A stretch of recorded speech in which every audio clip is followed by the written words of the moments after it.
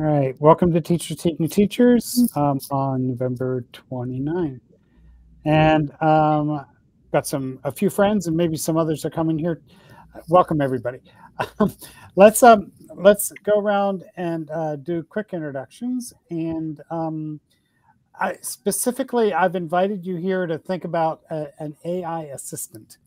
And then there are other things we can be thinking about because everybody's doing different AI work here. I think everybody is. So we'll get into it a little bit. And there are other examples we can think about. So lots of things on the table. But when you introduce yourself, just say quickly what you think of when you think of an AI assistant, which is a term we haven't used before. Chris Sloan, you're first. Hi. My name is Chris Sloan, and I teach high school English and media at Judge Memorial in Salt Lake City, Utah. And when I think of an AI assistant, well, the way I was thinking of it today was a way to have more me's in the classroom to help students with their writing at the sentence level. Cool. Hi, Bob. Welcome. You want to just move off Roland there? But that's okay. There you go. Jill, introductions, please. Did you say Jill? Yeah, I did. Yeah, sorry. Hi, everybody. I'm Jill Stadronsky. I teach at William Annan Middle School in Basking Ridge, New Jersey. I also teach at Drew University, pre-service teachers. When I think of AI, I think about how to stretch my students' thinking, reading and writing wise. Kind of like Chris said, more me's, so that I think about them as a true thinking partner. How can they help them think more deeply about their writing and their reading? Bob, we'll catch up with you in a second. Nick, welcome. Nick Kuyos. I'm from New York. I'm just outside New York City, and I was a department chair at a middle school, high school there for 33 years. And when I think of AI thinking partner, I think of someone that could help me take care of my simple tasks. I'm kidding. I couldn't even pull it off. I tried. And so Paul and I have been doing some really interesting deep work about how to use AI to evaluate student writing. So that's really the focus for us. Christina. Hi, I'm Christina Cantrell. I'm an avatar tonight because I can't get my camera on for some reason. But I work for the National Writing Project and learned I've been thinking about digital tools and technologies and the implications of them for many years alongside Chris and Paul. And many of you. And I'm right now usually in Philadelphia, but right now I'm in Berkeley, California. Oh, you're close. Go ahead, Bob, introductions. Hi, Bob Montgomery. I work mostly in adult professional learning for WestEd. I'm a former teacher, and I am interested in self-directed AI pedagogy, leveraging AI partners to support student agency and creating flows around learners that really increase their agency in their own learning. Somebody write that down. I know. Jeez, Bob. That's great. You're recording. Roland. Roland here from Philadelphia. I teach 9th graders. And when I think of AI, I think of students having fun, just asking questions that they want without intimidation and guilt, just to have fun. Wow. That's nice. I like that. Welcome. That's great. Thank you. Cool. David, introductions. My name is David Cole. Christina, I'm in Berkeley too, so welcome to California. I'm a former teacher, writer who's spent a lot of time in education technology and literacy work and have benefited greatly from working with and learning from the Writing Project. And this is just one more example of that kind of activity. So I've been joining these calls for a little while, thanks to Paul. I think we're in. Yeah, cool. So I'm Paul Allison. I've been messing with this stuff for a year now. Where ChatGPT was released about a year ago. So just to say, hasn't been long. So and by the way, I wasn't clear, but I do want to talk about an assistant, which is a little different than we've talked about before. And it was something that David did that made me think about doing this, and then some working with some of Jill's students as well. And so what I want to propose is that you go to a different tab and log into Now Comment as I'm babbling here. One of the things that we have thought about in the months that we've been doing this is we spent about 2 months, for example, working with giving feedback to a student who is writing a college admissions essay. And we have about 12 that we need to sort of codify somehow. But GPT, we're calling them GPT now, GPT Thinking Partners, for looking at your writing and giving you feedback on your writing. And Chris, you did a lot of work with your students, or some work, to test that stuff out. We've also used it with literature and thinking about and current event stuff.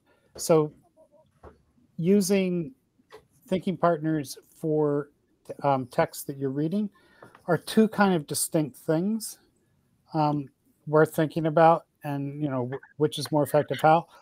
I want to propose tonight a third way, which is more like most people use ChatGPT, which is you go to the page, you ask a question, you're going to then choose a thinking partner.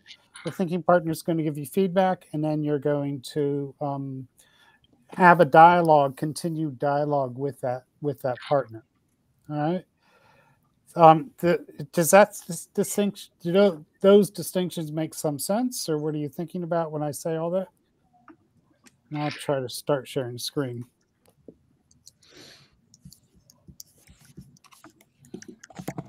Nothing? Okay. Lots. Yeah, what? I'm sure there was a lot there. And I was trying to figure out the differences between the AI assistant and the two things you were just describing. So you go ahead and keep talking, and I'll pick it up, I'm sure. Okay. Paul, you want to try just an elevator version of that of what you said? Like how would you state the difference of the new wrinkle in short, concise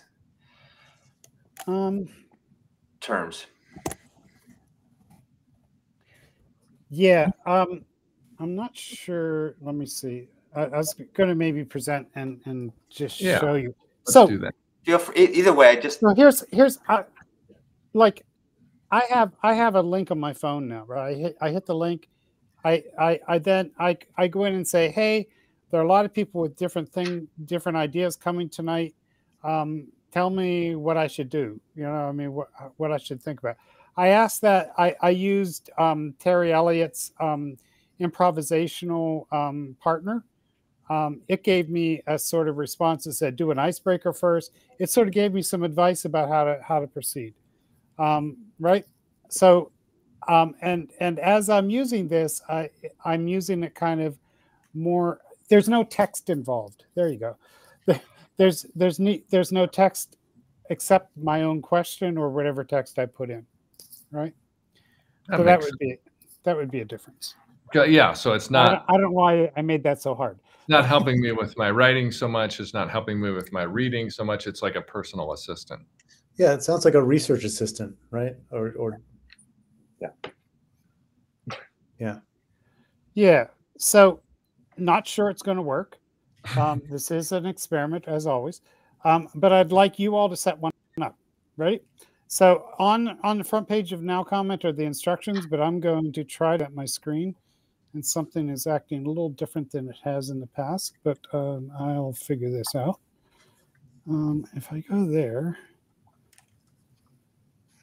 am I presenting that, but it's on an angle? Yeah, there we go. Yes. Is that good? Yep. Yeah. Okay. Okay. So I'll go through and do this and show you how to set it up. So here's the idea. We're going to, and then we are going to get to some of the other examples of people here in the room who are working on stuff here. So the idea is that you're logged in to Now Comment. You go to My Library. And I'm suggesting you do this right now so you can kind of see how it works.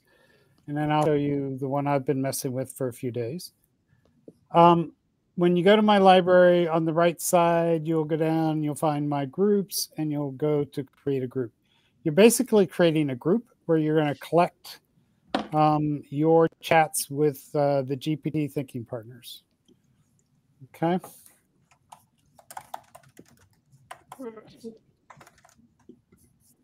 Did it switch to a new tab? I can't see what I'm showing. Okay. Yeah, you're good. Okay, thanks. So in the name, put in your name. So Bob's GPT, and that's all you need because it's going to add the word discussions. You can decide if you want it public or private, and then hit save, and you are good. I'll show you the next steps after that.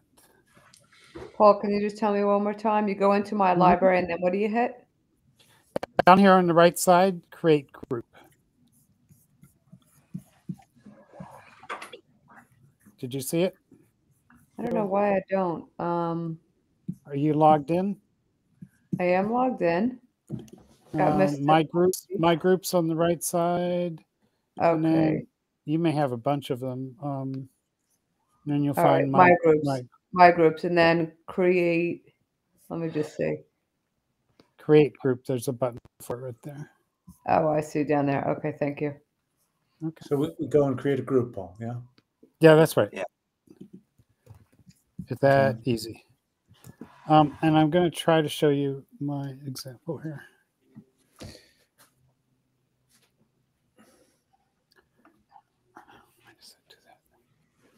And this group is particular to this exercise you're guiding us through, yes? That's right.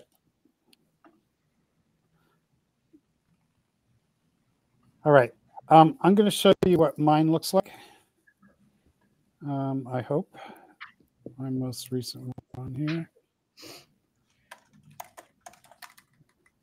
All right. So I've started 3 conversations. You can hit start a conversation. Do that once you get to, I should start from the group, right? You need to go down to where it says join the discussions. So you just name your group. You don't have to put anything in the notes? No. Yep, just name the group.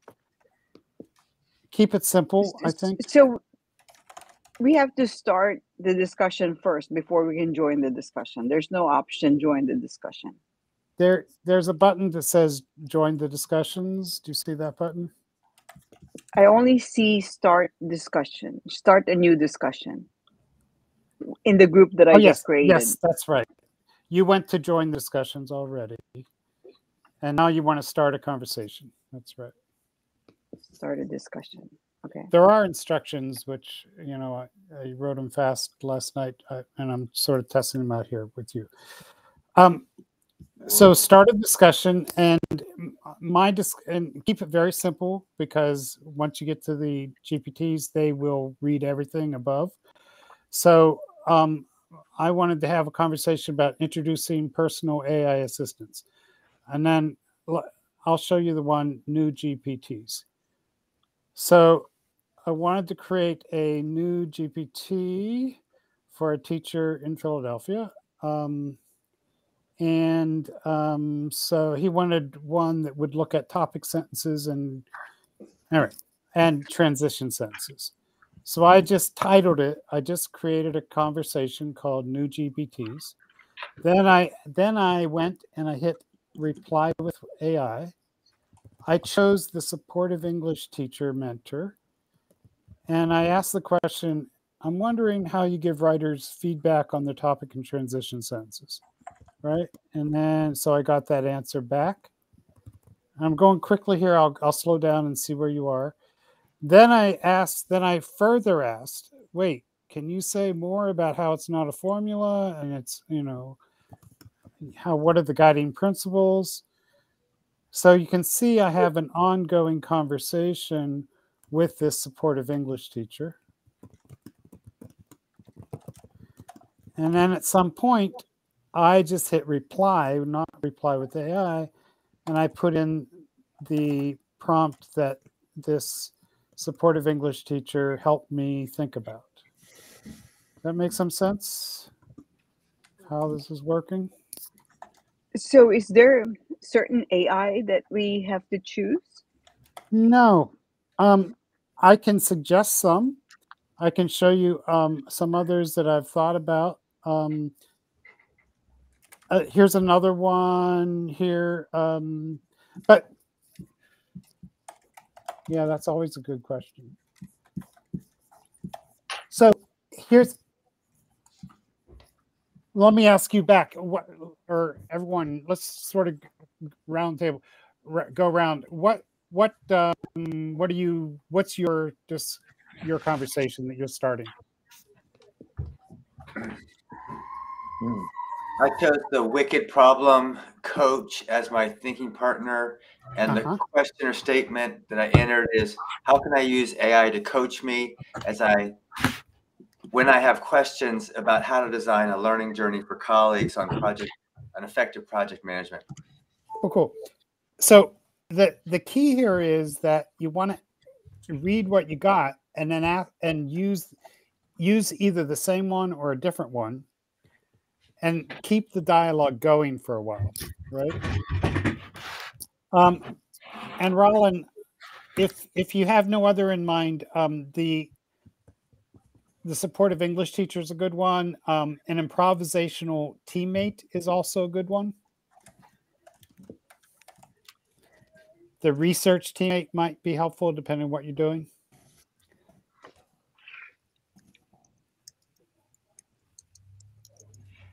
There's no way to see what each thinking partner is comprised of or defined by, is there?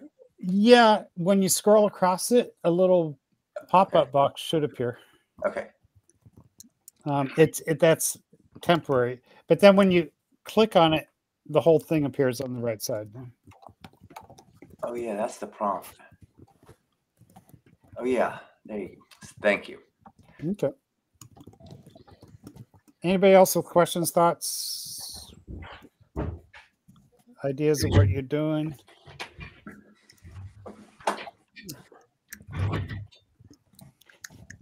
I'm going to keep talking.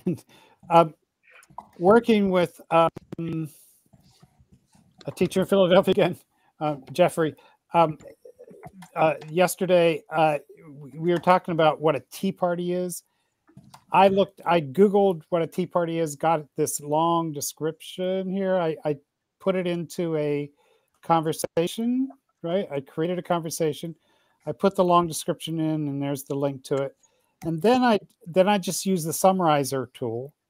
And I said, can you give me a lesson plan for an 11th grade class, right? Which Jeff class is. And the summarizer tool gave a really quite decent lesson plan. And I sent that to Jeffrey and said, hey, rather than my trying to explain this to you, look through this and see if this helps.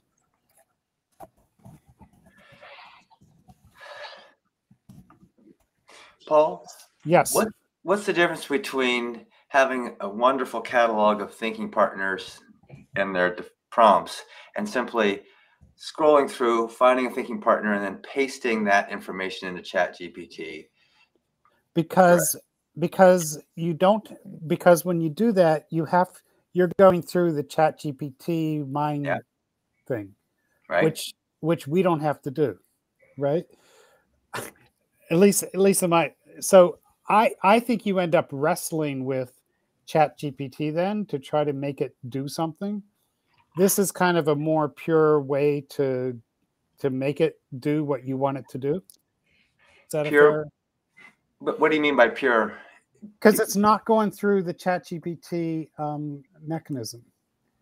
So we're using the same model. We're using Turbo 4, right?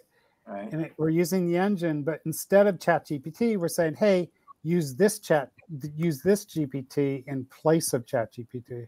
Because right? it's safer, more secure, and free? No, it is all of that. but more like it gives you what you want instead of this generalized corporate speech that you get back from ChatGPT. Now, there are people who are really, really good at ChatGPT, and but in my view, this is an easier way to get there. Does that make sense? Paul, can you explain that again? I get that the long list of learning partners that have been developed over the past few months sort of reflects a whole bunch of interesting lenses or filters. Right. And by setting up this, by starting a conversation and framing it this way, are we needing to prompt or orient the AI with a sufficient body of information so that's its framework that it uses to go out and ping the tokens and the databases that it's talking through? Or I'm puzzled. I get what you're saying, I think, but I want to make sure I understand it. Yeah. How is this workflow how is this workflow made smarter as opposed to just going and picking off a learning partner as Bob was describing it? I'm still not clear. Maybe you can keep going, Paul, instead of us trying to do it ourselves. Maybe you can show us how you would use it, and we can kind of get our head around the value that I think you're seeing. Okay. So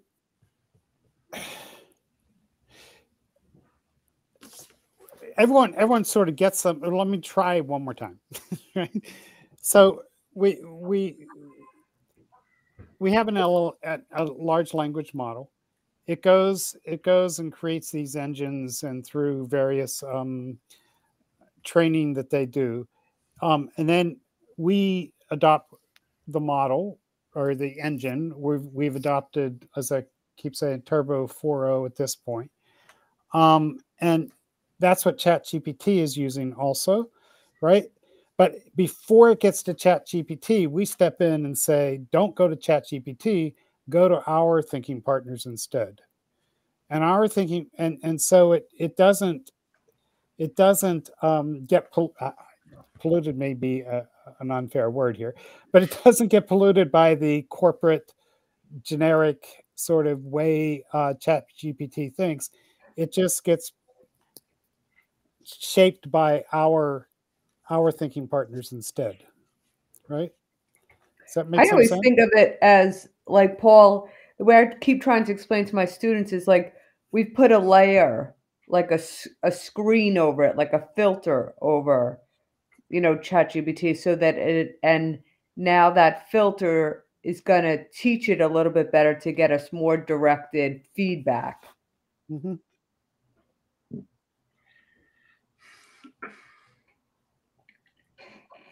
Okay. Oops. So, any feedback on what you're doing so far here and what you've come up with? Or yeah, I'm struggling, Paul. I don't understand what we're driving at here. Like I can't see the end game, and I'm just like, are we? Yeah, I'm lost. I have to confess. Okay. No, I appreciate it. So what I'm suggesting, in the same spot too. I'm fiddling, and I'm not knowing what the purpose is right now, or of this other thing that we're doing on Now Comment with this. Yeah. Let me try to find other comments or thoughts, and let me try to find something here. Yeah, I mean, I'll talk about what I'm trying to do. Yeah. So I used Nick's and Paul's sentence beginnings mentor with some students today, and it was a bit rushed. So I gave them a lot of time to write, and then the last probably 10 minutes, they copied their an essay they're writing about Salt Lake City. There's this talk about widening the interstate, to increase, commuter time or whatever. And so, it's complex kind of issue because it's going through kind of wetlands, and does more lanes improve commuter life anyway, or does it just add more cars on the road? So there's stuff like that.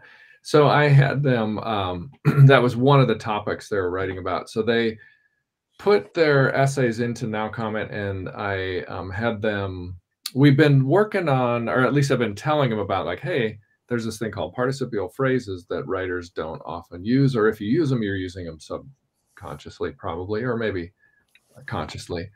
And then like sentence variety too. So so then I had them pump it into the thinking partner, and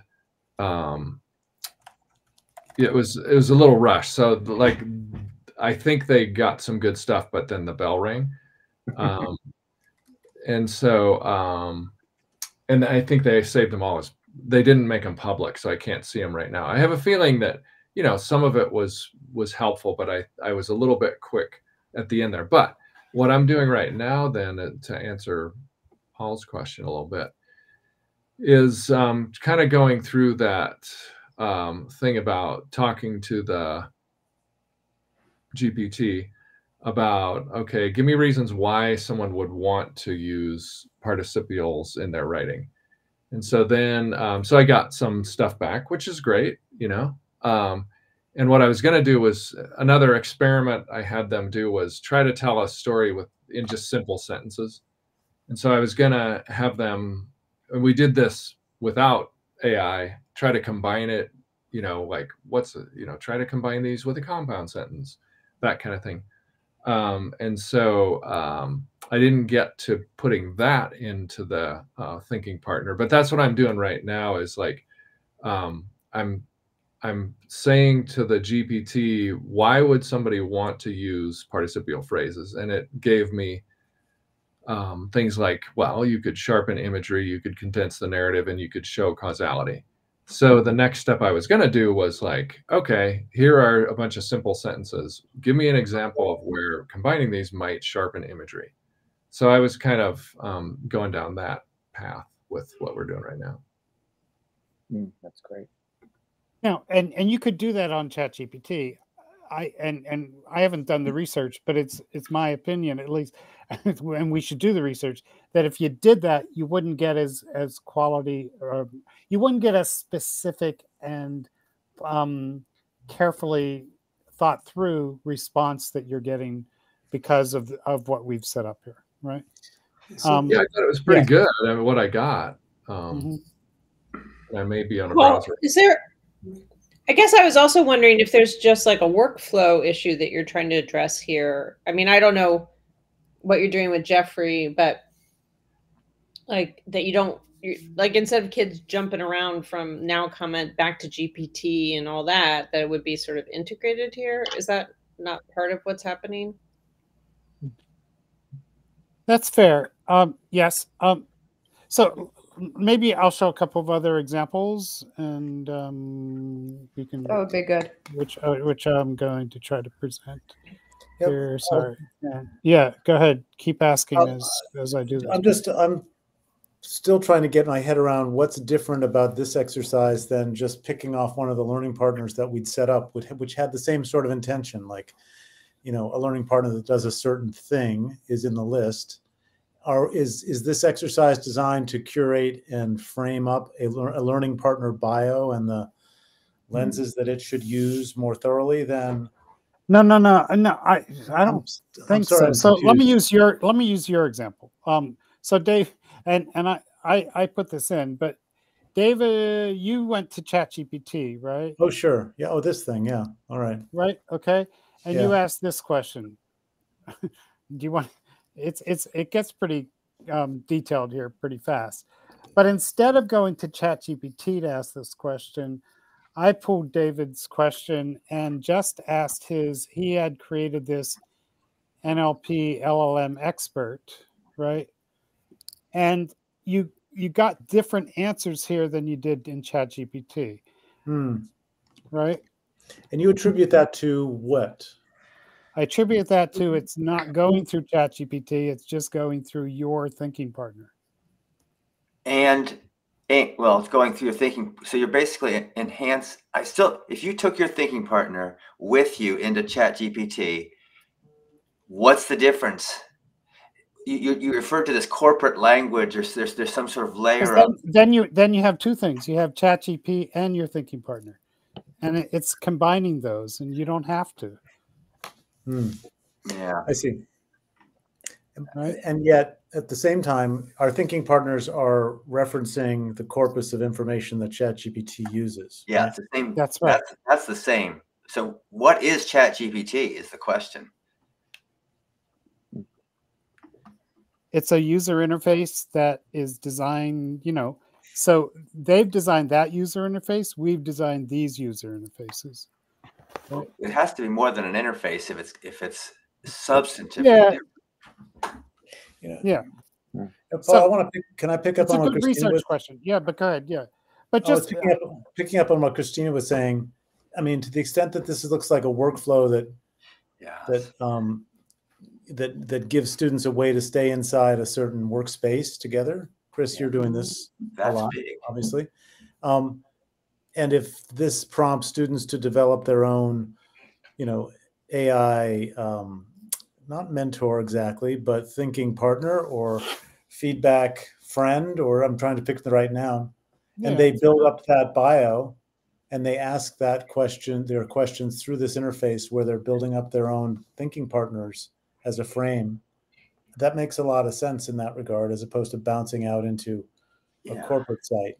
And no doubt. I mean, I think every time we ask a question of the AI, it's coming back with some measure of random responses that differentiate from the last one, I think. But if the information we create in the ChatGPT detail, and you can see this in Ethan Mollick's examples. So, I mean, the single space prompts he is sharing are really rich, huge, and robust, right? Yeah. And to the extent I want to argue with him that he doesn't have to go to ChatGPT, which he would. But I'm just trying to understand. Is there a qualitative difference in the level of response that happens when one asks the question through a now common interface versus a ChatGPT interface? It's just a researcher would have to figure that out. Right. My assumption is there is, but I'm not sure. Got it. Okay. Yep. I'm working with that assumption. I mean, the last thing I want to say is that, please. I mean, now Common is a classroom, a student-centered interface, and in that regard, it sort of sets certain expectations and certain routines that are hugely valuable, as opposed to just kids pinging off left and right into consumer web pages, which we're all habituated to. So, to the extent makes a lot of sense. And remember, I don't know what happened to my camera here, but remember that students and others can create their own thinking partners to work within this interface as well. That's worth thinking about. Can I dovetail into that? Because David always inspires me. I don't I think the difference is that with Now Comment, we can train the thinking partners based on criteria that we vetted. And when we don't do that, we get whatever we get. And so even Chris's suggestion about the use of sentence beginnings, if you unpack that on a deeper level, there's probably 10 different types of sentence beginnings that are important that students use. So participles are one, but infinitives and articles. And so having the capacity to feed into the Now Comment that level of information based on expertise is the difference. That's the difference. So when I just asked general questions to AI, I get general information back. When I give that specific training to it, what it produces is astounding to me personally. So Paul and I did an experiment with syntax, and when I taught, well, I didn't teach it, but I explained what I felt about syntax that was important, about the use of simple compound, complex, and compound complex sentences. When I explained to it that I wanted a variety of these used in a very specific way, the feedback that it provided was remarkable, as opposed to just asking a general question. So the analogy I always make is it's like using Google Docs. I mean, I can ask Google Docs or Grammarly to give me generic information about how to improve my writing, and it will do so. But even the use of the term topic sentence for me, topic sentence for a student oftentimes is confusing because they don't really know, what do you mean, the topic of my essay or the topic of the paragraph? It becomes a little bit confusing for them. And so the more we define with specificity the levels of understanding, which we can do with Now Comment, and I can't do that with ChatGPT.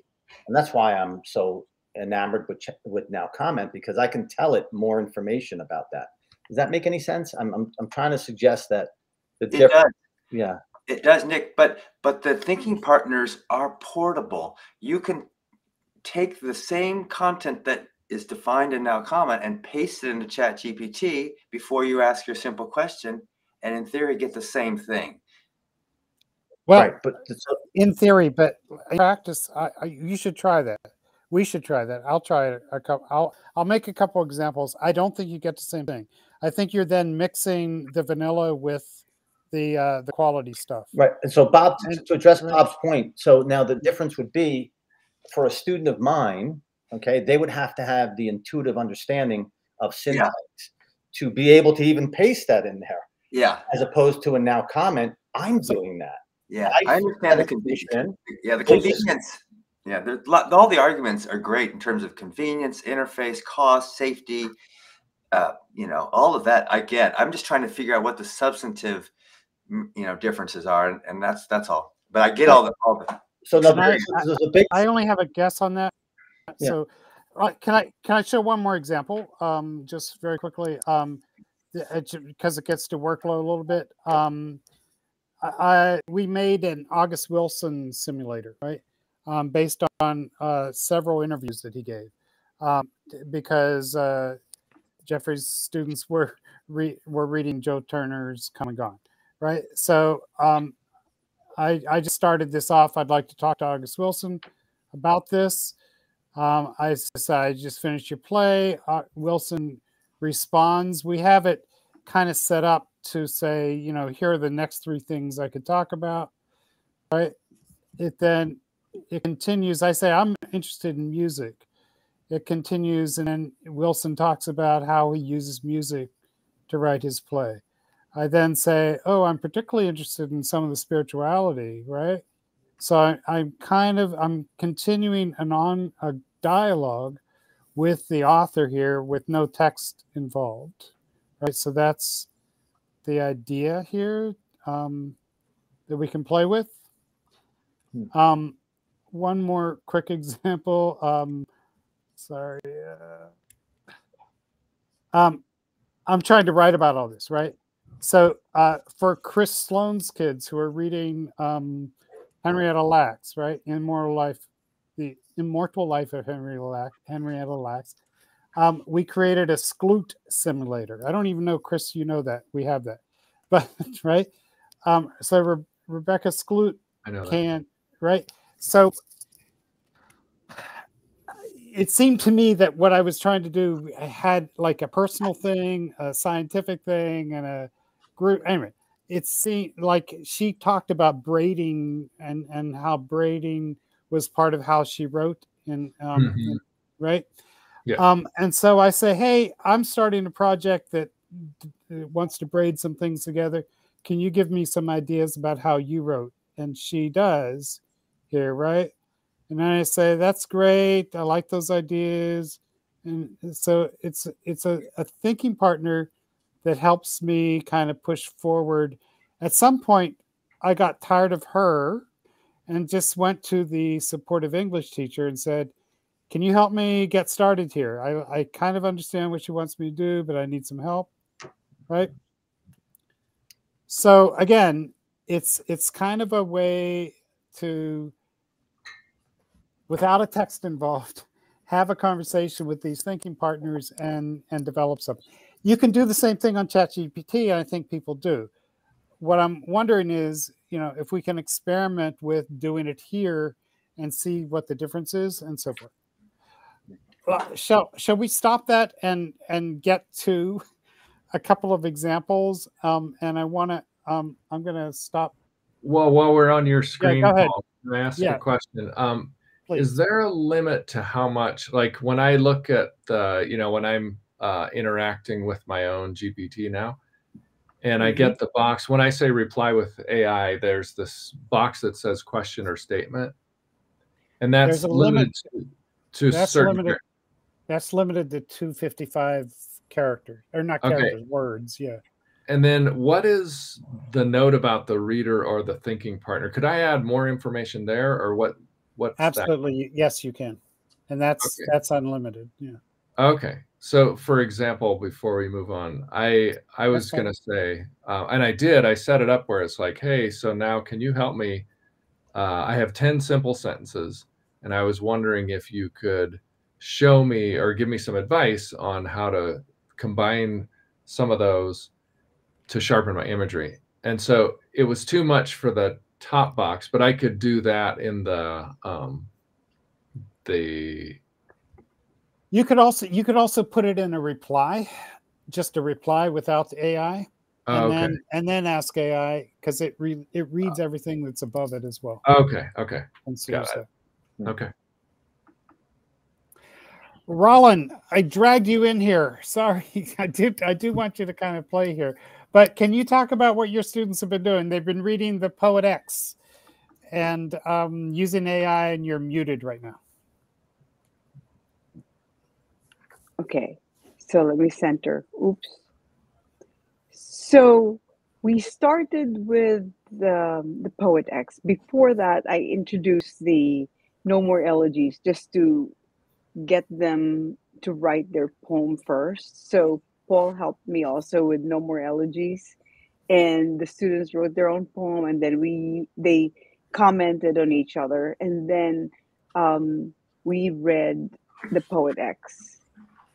Paul, do you want me to? I think I can show. I just found one. I'll show one. Mm-hmm.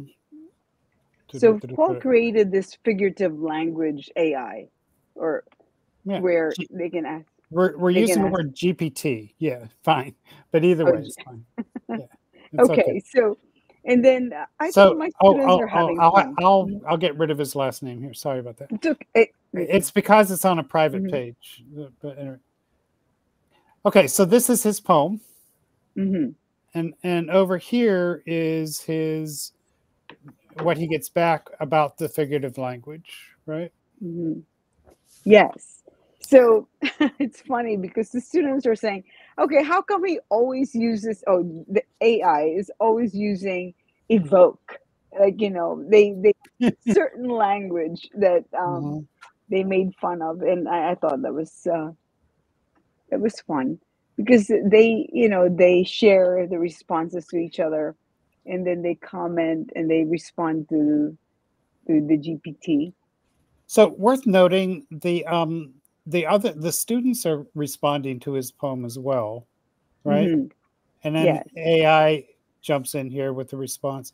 So I was a little worried that AI would overwhelm the students' response, but both on the poetry and on the literature, it doesn't seem to be happening, right? They seem talk more. So it was really fun to see them responding to each other. I don't even hover. I just let them go. They do this at home, and they don't do this in the classroom at all. So and then we focus on the book, and then Paul divided the book into 5 sections, and they had to use AI when they're interacting with the text. And I think that is also helping them prepare for, like, we're having a seminar and we're having tests. So it's just, for me, it's just another way of changing some ways that students interact with the text instead of just reading it on, they have books too, but right. So this is another example. He's responding to this poem over here, right? And he used text to self mentor, and you're having them go back and also say what they agree, disagree with from yes. the AI. So just respond to what you think of the answer. Mm-hmm. And from reading, I think it elevates their thought to a different level, and they learn from it. Mm-hmm. Jill, I dragged you here too. Do you want to talk a little bit about what we've been doing with the 100-word narrative? And we've been doing it in Youth Voices, by the way. But, yeah. 100-word narrative. That's interesting. Is Jill still here? Yep, I am still here. Oh, yes, hi. So okay. We joined the New York Times 100-word narrative contest, and Paul made I constantly call them thinking partners or template. That's fine. And yep. He had taken the 10 winning essays from the 10 winning 100-word essays from last year, ran them through. I'm going to say the wording, and you fix me, Paul, whenever I'm saying it incorrectly. Yeah. And had it create criteria, like what was, like 3 criteria that it found based on those 3, based on the 10 winning essays. And so then my kids took their 100-word narratives and they used that thinking partner, and it focused in on 2 sentences just to try to improve like 2 sentences. And so I had every kid, use the thinking partner. And then I asked them to give me kind of like, is it Roland that said, to also give me their thought on the feedback of the AI. Did they like it? Did they not like it? Was it helpful? Did they want to use the whole sentence if it was suggested of a sentence? And so what's interesting, for me, I try to make I don't do tests or anything like that in my class. I make sure that every writing piece we have is for an audience other than me. And so I have all these journals where we write and they read whatever books that they want and they research about whatever they want. And then we use these 4 different journals to eventually say something, whether it's for the NPR podcast contest, whether it's for the TED Talks, or Stossel in the classroom, someplace that they can get their voice out. So they do, for the most part, the kids found the feedback pretty helpful. They are not as tempted, they said, to steal the actual lines because they spent a lot of time. We spent all September and October writing in our journals about all sorts of things that we were sparked about our lives. The template gives them examples of what they could do for each. It does give them examples. And many then did say it gave, the feedback was good about the example, right? And so it did even teach them and develop them as a writer, like, oh, maybe next time I should be a little bit more specific or personal. And so I think like they were the 2 overwhelming things that I found in their feedback. And I always talk about, we're going to develop ourselves as writers. So what did it teach you as a writer? Did you learn something that you'd want to do to your piece? Did it help you? What was that? And then what did you learn as a writer? And I'm trying to get them to think that way. And I think that, if I was to sit down with every kid, I'm always trying to look at their writing and then pose a question to them. And I think ultimately, I want AI to be able to do that. But the 2 sentences that it addressed were helpful. And kids then played around. They played around with trying to have it rewrite it. Everybody overwhelmingly said the same thing. When it rewrites it, it takes out all of the voice. It becomes robotic. It's not personal anymore.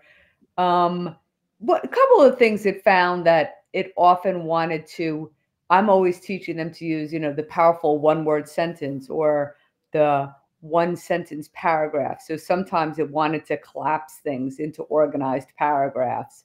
But again, I think that would be like a template where we'd have to teach it about like writerly moves and craft a little bit more. But I'm fascinated a little bit, I think, kind of what like Chris said, where can it help my students, not on their specific pieces, but I keep thinking of it, how is it going to help them develop as writers?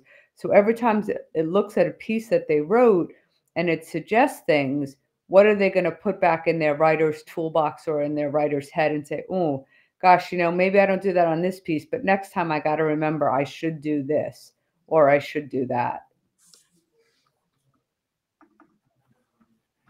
Cool. I'm going to sit back and just hear questions and thoughts at this point. Jill, just you were the prompt that you were using, the learning partner, was all the students were working with the same one, meaning distill 2 key sub-sentences out of the text that they're putting in. Is that I made them use that one first, and then because I was familiar with Paul's Thinking Partners or templates from last year, I showed them there's lots of them here. Fiddle around with the different ones that you might want. And then a chunk of them definitely did that.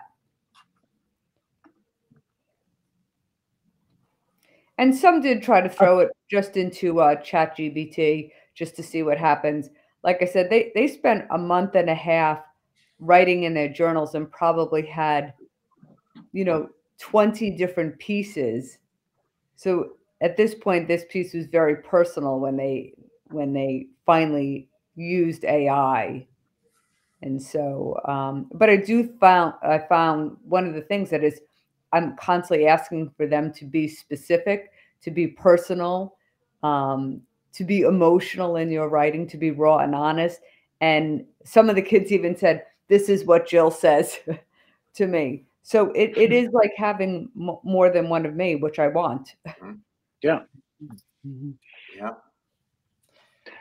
You made me think of something. I want to ask if you or anybody else has done this. I mean, Jill, you were mentioning this business of style and craft, like a one-word paragraph, or a question being a way to move the thinking through a set of paragraphs or so forth. Has anybody actually worked out a prompt that includes that in the response characteristics of the thinking partner? I'm getting way down in the weeds here, but we hear about summarization and extracting semantic tone and other things, but a very directed sentence construction that you're talking about, Jill, which is very rhetoric and very rhetoric and very powerful. Has anyone done that kind of thing and worked with the tool to get it to respond with something that's specific? I'm curious. That sort of feels like very extracurricular work for people who are trying to deal with a classroom. So perhaps I've answered my. What do you want it to do again? Say again. You want it to. I was thinking about what Jill was putting out there, which was it would be really interesting to see if the AI could have a structured way to provide feedback to a student that says that speaks specifically to a certain stylistic construction that can be very powerful in the right moment. And for example, the single word paragraph. Like there's a lot of scaffolding that would go towards setting up that as a potential direction for an AI and for a student. And there's no end to the number of craft directions one could go with in terms of prompts and so forth. But it would suggest a smarter and smarter writing coach or feedback coach if we knew that those things were there. I keep thinking what NCTE asks and what I think, as part of people are on National Writing Project, I'm always trying to just cultivate a writer. So I don't ever think about, I never even talk about we don't write argumentative or formative. I don't ever try to silo my writing that way. I say we write for a purpose and for an audience. And so I want something that's going to really help them think about their writerly moves that they make. Who's the audience? What's the purpose? And I would love something that could help them, look at their pieces and keep thinking about that. Like, who's your audience? What are you trying to do? What's your intention? And then it would actually give feedback on that. And Jill, when you do that pre-AI, would you mark or annotate a digital version of your students' writing and inject your feedback into the physical space where their words were? Or how would you give your feedback if you didn't have AI to help you? Well, I always I'm sitting with them in like a conference usually. Okay. I don't often write it down for them because I want to make sure that they hear it and understand it.